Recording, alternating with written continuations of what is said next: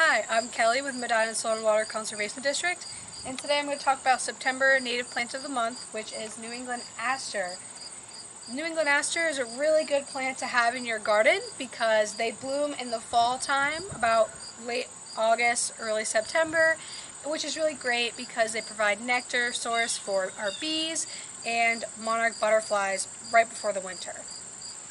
You can identify the New England Aster by their purple flowers with yellow center, but sometimes they can be a little more variable and have a pink flower as well, which is kind of neat.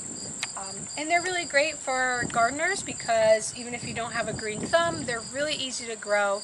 They grow in a variety of conditions, from more moist soils to more dry soils, from the full sun to partial shade. They can grow in any garden. And if you have a problem with deer, they're really resilient to deer, so if the deer eat them in the early spring, they'll still bloom in the fall. Be sure to like this video and subscribe to our channel.